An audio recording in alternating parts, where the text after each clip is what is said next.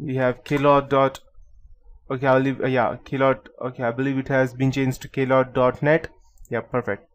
We have klot.net. Then we have my DNS tools, period info, dnsstuff.com, networktools.com, nirsoft.com. That's nirsoft, and DNS watch info, www.domaintools, and much more. So the next step after retrieving the DNS information is to gather network related information. So we will discuss network footprinting in this tutorial, that is a method to gather network related information, and I will also go ahead and describe how to locate the network range, determine the IP operating system, trace route, and using the trace route tools. So in order to locate the network range to perform network footprinting, you need to gather the basic and the important information about the target organization, such as what the organization does, who they work for, and what type of work they perform. The answer to this question give you an idea about the internal structure of the target. After gathering the aforementioned information, an attacker can proceed to find the network range of a target system. He or she can get much more detailed information from the appropriate regional registry database regarding IP allocation and nature of allocation. Two popular trace route tools are NeoTrace and Visual Trace. So I'll just go down.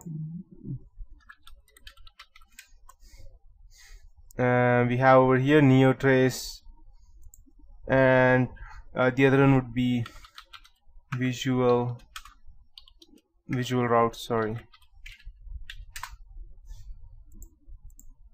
So we have these two awesome trace route tools, and obtaining, I don't have these tools installed as of now, but if you're having Kali Linux, then you don't need to worry about that again. So that is the best part of Kali Linux, that you have everything under one place and you don't need to buy anything or install anything differently, and you have everything inside just one operating system. And obtaining private IP addresses can be useful for the attacker, and the Internet Assigned Numbers Authority, that's IANA, they have reserved the following 3 blocks of IP address space for private internet. That's 10.0. I'll just go ahead and write that down. I'll just open my notepad.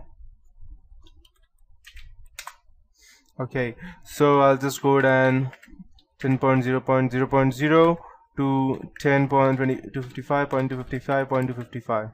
So they have already assigned, you can say, as these 3 blocks of IP addresses for private internets. This is the first one, the second one, and this is the 10/8 prefix, which is actually used. And then we have 172.16.0.0 to 172.31.5.255, and over here we have the 172.16 by 12 prefix. And last one that we have is normally we know that because we all have our computers assigned to that IP address, so 192.168.0.0, starting from that to 192.168.255, and these have 192.168 by 16 prefix. Perfect. So yeah, perfect. So the network range gives you an idea about how the network is, which machines in the network are alive, and it helps to identify the network topology, access control device or operating system used in the target network. And to find the network range of the target network, enter the server's IP address, which we have gathered in who is footprinting in the ARIN who is database search tool. And you can go ahead, and if you just don't know what is ARIN, I'll just go ahead and go it out for you. .arin.net/knowledge/rs/rs.html. So I don't know whether this one is still working, but I'll just go ahead and copy paste it over here. Yeah, but I believe we have it.